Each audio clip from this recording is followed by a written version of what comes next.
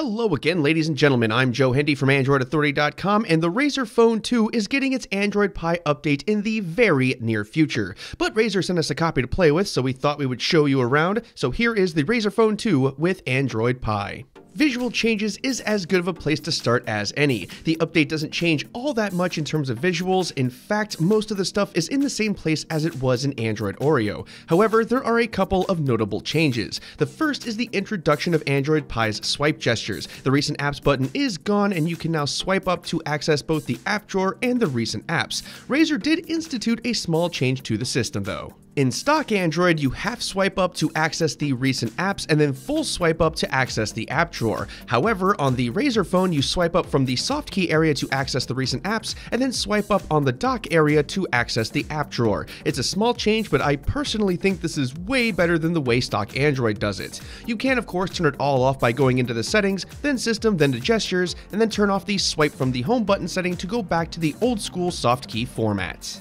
About the only other noticeable visual change belongs to the settings menu. It has larger, more colorful icons with a more material design aesthetic. Some may like it and some may not, but it's there to stay.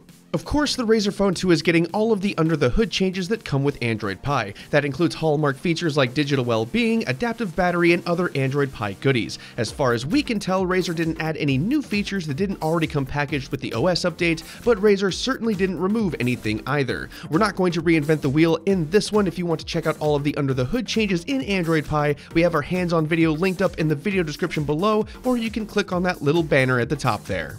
We've had the update for only about a day or two, so we didn't get to do a whole lot of testing. We tried a few games, messed around with the UI, and even popped in a SIM card to make a few phone calls. Some features like adaptive battery take much longer than a couple of days to start showing real differences. However, from what we can tell, everything seems to be working just fine. In fact, the only major difference in terms of usability are the colorful settings menu and the digital well-being app, along with the new home screen gestures, of course. That's certainly not a bad thing. It's nice to have some consistency. Anyway, things look good on this end. We didn't have any problems with this update, and neither should you.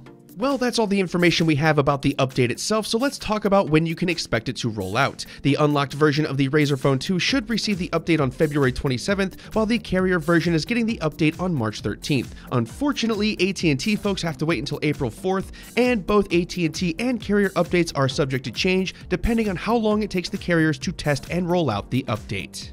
And that about does it for this one, folks. If you like this video, you know what to do, and if not, you still know what to do. We have the written version in the video description below, along with our Android Pie video if you want to see those. As always, thanks for watching, everybody, and have a wonderful day.